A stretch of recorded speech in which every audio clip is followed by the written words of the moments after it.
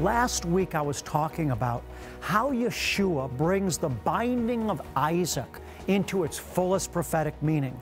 We call it in Hebrew the Ha-Akidah, the binding or the binding of Isaac. This is such a critical story of redemption. In fact, Jewish people believe that it was through this epic historical event that the grace of God was opened up to the world.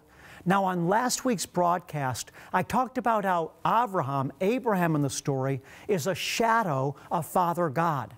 Abraham didn't withhold his only son, even as Father God did not withhold his only son. Now, we realize that Abraham had sons from other women, but Isaac was Abraham's only son through his own wife. It was the one that he had spent his whole life waiting for and looking for, the one that he had born when he was past the age of childbearing in the natural. So all his hopes and dreams were bound up in his son Yitzhak or Isaac, and yet out of obedience to the Spirit of God, he willingly offered up his only son to God's purposes, even as Father God himself willingly offered his only son unto us for his own purposes. Then I pointed out last week that even though Abraham is often seen as the hero of the story for his act of sacrifice, as we just indicated, in rabbinic teaching, Isaac is also a hero of the story. In rabbinic understanding, Isaac wasn't a little boy when Abraham binded him on the altar. Oftentimes in the pictures, as I said last week, we see Isaac being bound on the altar as a young boy, 8 years old to 11 years old. But according to rabbinic understanding, Isaac was 37 years old when this took place, meaning he willingly, as an adult, cooperated with his father's purposes and gave himself in an act of surrender. So you can see why he also is a true hero in the story. And he is even, beloved ones, a type of Yeshua, who offered up his own life to Father God in obedience. We remember Jesus before going to the cross in the Garden of Gethsemane. The Bible says he was praying so intensely, blood was coming out of the pores of his body. It's hard for us to understand that, but beloved, when we understand the agony he was in, that he knew the sin of the whole world was about to be absorbed in his own body as he hung on that cross. You can imagine the intensity of that realization and what it would have done to his physical body. So the Bible says the anguish was so intense, literally he was sweating drops of blood. And in that state, he said, "Father, if it's possible, may this cup pass from me." But then he said, "Not my will, but thy will be done." Isaac was a type of Jesus that recognized, obviously in no way comparable to Jesus in the fullest sense of the word, taking upon the sin of the world. But Isaac, like Jesus, willingly offered up his own life on that altar, knowing he was about to die there. I want to also point out in this story the principle of resurrection, the foreseeing, the prophetic indication of the fact that there was going to be a resurrection from the dead. You see, Abraham fully intended to put Isaac to death. We know the story that Isaac said to his father, "Father, where is the lamb? Where's the sacrifice?" We read there, for example, he said to his father, "Behold, the fire and the wood, but where is the lamb for the burnt offering?" Abraham said, "God will provide for himself the lamb." Somehow, in the mind of Abraham, he had every intention of putting Isaac to death, and yet at the same time, he had complete confidence that everything was going to be okay. In fact, beloved ones, Abraham believed that God was going to raise his son from the dead. We see in the binding of Isaac, the Akidah, the principle of the fact that we see Jesus foreshadowed there in his resurrection. Listen what we read in the book of Bereshit, in the book of Genesis. What Abraham said to his servants who he left at the base of Mount Moriah before taking Isaac up to the top. Here's what Abraham said to his servants. He said, "Stay here with the donkey, and I and the lad will go over there, and we will worship and return to you." Do you see all the dynamics in this epic drama here? Abraham believed that he was going to put Isaac to death, but he also believed that God was going to raise him from the dead. Abraham was about to put Isaac to death as Isaac laid there, petrified. And at the last minute, God stopped him and provided a lamb in the thicket.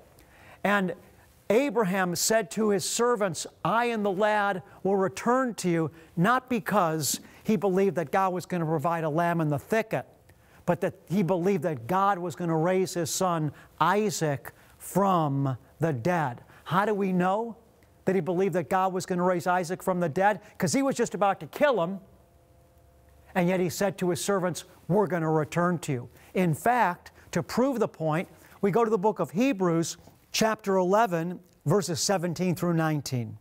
By faith, Abraham, when he was tested, offered up Isaac, and he who had received the promises was offering up his only begotten son. It was he to whom it was said, in Isaac your descendants shall be called. The writer of Hebrews is making the point that even as Jesus, Yeshua, was the only begotten of the Father, and in Yeshua was the Father's purposes all bound up, so too in the life of Abraham and Isaac was that same theme. Isaac was Abraham's only son through his wife Sarah. And in Isaac was the future of Israel. That's why the Scripture says in verse number 18 there, in Isaac your descendants shall be called. Now listen to the next verse as we've been focusing here, beloved ones, on the fact that in the Akedah, the story of the binding of Isaac, we also see the prophecy, the prophetic foretelling that resurrection was a part of God's redemptive plan for all future generations. It's in the 19th verse. Speaking of Abraham, he considered that God is able to raise people even from the dead, from which he also received him back as a type. What the author of Hebrews is doing here is saying that even though Isaac didn't physically die, it was as if he did, because they were both about to go through with the act. And Abraham received Isaac back to life, even as Father God raised Yeshua back to life. And the author of Hebrews is point blank saying here in verse 20 that Isaac was a type of the resurrection, Baruch Hashem, of Yeshua HaMashiach our Lord. So you see, beloved ones, you see, church, the whole Tanakh is Messianic prophecy. Messianic prophecy is seen in the Torah, the prophets, the Psalms, the writings in different forms. Sometimes it's very measurable and specific. In other situations, it's more of the drama of Israel's history being fulfilled in the person of Yeshua. With that being said, I want to take you now to one of the most colorful personalities in the Tanakh. We're going now to study the life of Joseph, or Joseph. Now, many of us know the story of Joseph. He was his father's favorite. His father made him the multicolored garment, and the brothers got jealous of him. And in their jealousy, they wanted to get rid of him, but instead what they decided to do was to throw him into a pit. Later, they changed their mind and said, you know what? Let's sell him. So they sold him as a slave to the Ishmaelites, where eventually Joseph found himself in Egypt as a slave. But the grace of Hashem, the grace of Father God, beloved ones, was so powerful on him. It's such a remarkable story that he kept on rising up through the ranks to eventually become second in command in Egypt, where Father God used him there to literally save the Egyptians from starving to death during a famine. Now here's what's interesting as we consider how Joseph's life was a foreshadowing of Messiah Jesus, and as such was Messianic prophecy. Joseph was originally rejected by his brothers, but while being rejected by his brothers, he became the savior of the Egyptians, and later on became the savior of his brothers as well. Let me say it again. Joseph, rejected by his brothers, and as a result of their rejection, he finds himself as a savior in Egypt, delivering the Egyptians from starving to death during the famine.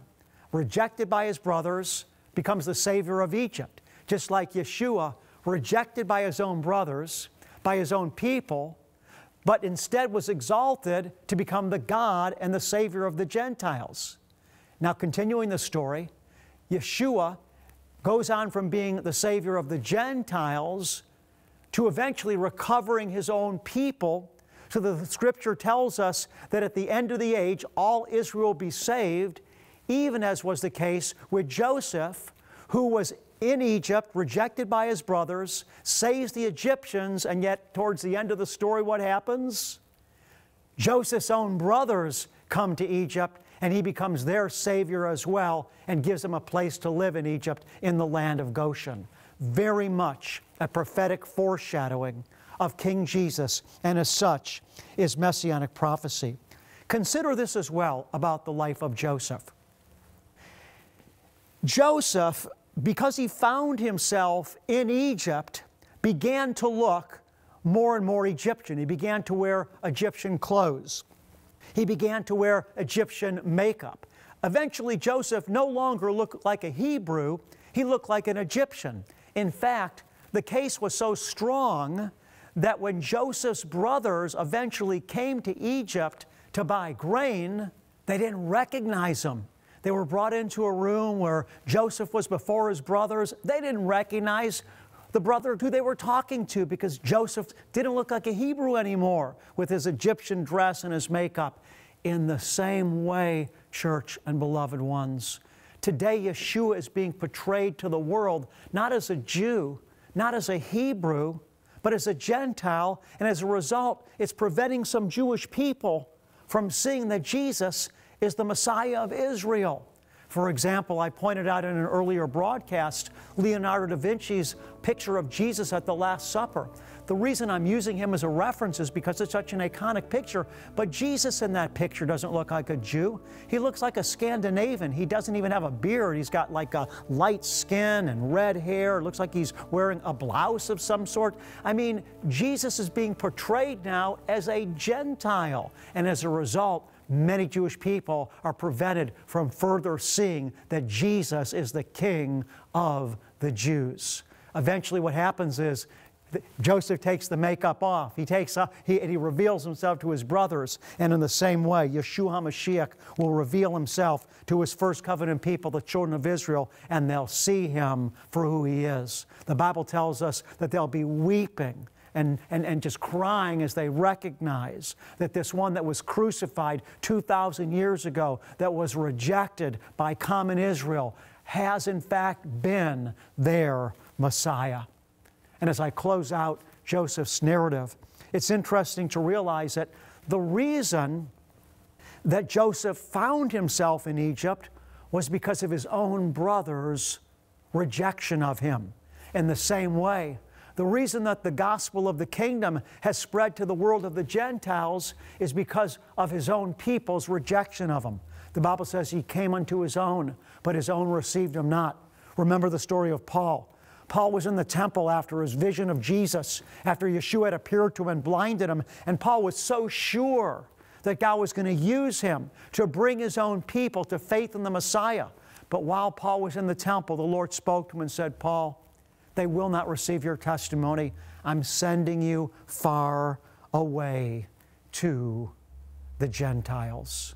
And so again, we find Joseph came into Egypt, was pushed into Egypt because of his own brother's rejection. In the same way, the message of the gospel came into the world of the Gentiles because Yeshua's own people rejected him. Well, beloved, we could go through so many patriarchs in the Hebrew Bible and show you how so many of their journeys were, in fact, Messianic prophecy. Their life was Messianic prophecy. This is why Yeshua took those first disciples of his through a journey of the entire Torah, the prophets and the Psalms, showing them himself in the Hebrew Bible. Let's continue to swim down the river into the Torah, the Psalms, and the writings as we see the life of Yeshua portrayed in them. In the Gospel of John, Yeshua referred back to the book of Numbers when Moses lifted up a serpent on a staff and said to the children of Israel that were dying because they were being bitten by serpents as a penalty for their sin. And Moses told the children of Israel, if you'll look on the serpent on the staff I'm holding up, you'll be saved.